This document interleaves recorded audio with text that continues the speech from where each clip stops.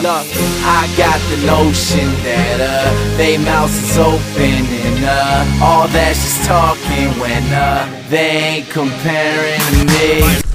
Yo YouTube, what's up? I'm Tim. This is a Cash Kelly and AC Sports Report. Ricky Rubio, long awaited, is finally coming to America to play with the Minnesota Timberwolves, and while it appeared for a few years there he was trying to lobby to the point where he can maybe get traded to a bigger market, a team like the Knicks, someone in that span of the world. He won a championship with his team in Barcelona the other day, and I think basically he feels he's accomplished what he had to in that league. Now he is ready to come back over to America, or to come over to America, I should say, and play for the Minnesota Timberwolves.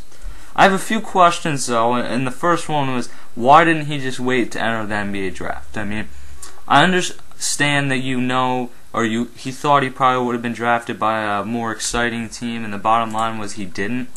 But I think at the same time, what you got to look at is there's how many teams and you could fall, and it was probably just an ill-advised move to enter the draft as early as he did.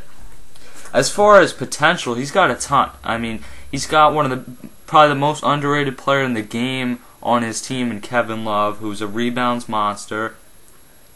I think what he needs to get better at, though, is scoring. I think he averaged something like 4.6 points a game in his Spanish team, and I think maybe he wasn't playing quite as much and everything like that.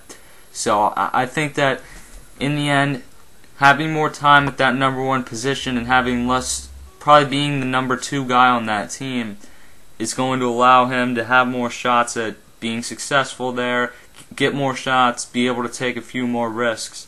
And I think the bottom line for him is he's going to be somewhere in the range of like 12, 13 points a game next season, and I think assist-wise he only averaged like six assists, but if I'm correct, the minutes weren't real great for him. So I think if he can get some more minutes over there, he could be something like a Steve Nash, and maybe even better.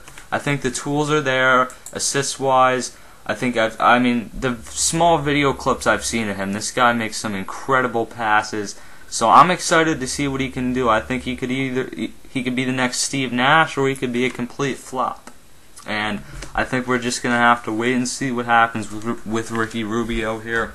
The bottom line is when he comes here, when he plays that first game, it's going to be exciting, he's going to be fun to watch, and he could be one of the next great point guards in this league.